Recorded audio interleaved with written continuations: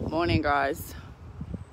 I was writing this as a blog post, but I'm going to have to finish writing it later. I need to get going, so this would be the quickest way to give you the message. And the message is, because this was my message last night, I was doing some work in a group actually where you tune into, as in I was participating, and where you tune into and heal your body.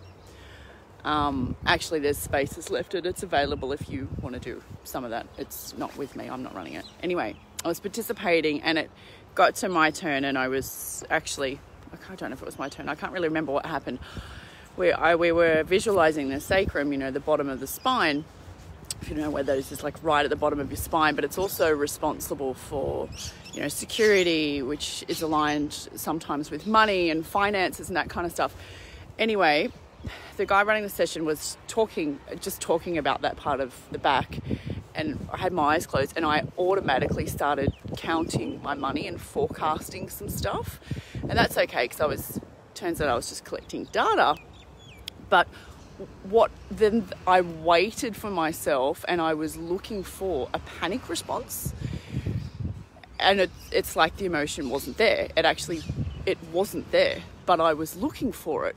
And I was expecting it. And so, you know, there's light bulb moment after light bulb moment. But I just wonder, you know, today, in the effort for you to enjoy your life, get closer to happiness, change all that stuff, whatever it is that you're trying to create, just be conscious maybe of where we're expecting things. Because I wake up in the morning and often will wait for pain because there's been injuries there for so long, and there's not much happening there on that front anymore, which is actually really interesting and it's amazing. But in terms of the thinking about the money, and I was waiting for the panic to set in. It doesn't anymore. And I've always been one, I wrote a post a couple of days ago about I'm not afraid to go to zero anyway, but I think that makes you pretty tough when you've been there so many times. You know that there's really nothing to be scared of, because you can dig yourself out of that hole. It's not even really a hole. To quote somebody last night, it's zero. Zero is potential of everything, isn't it really? Interesting.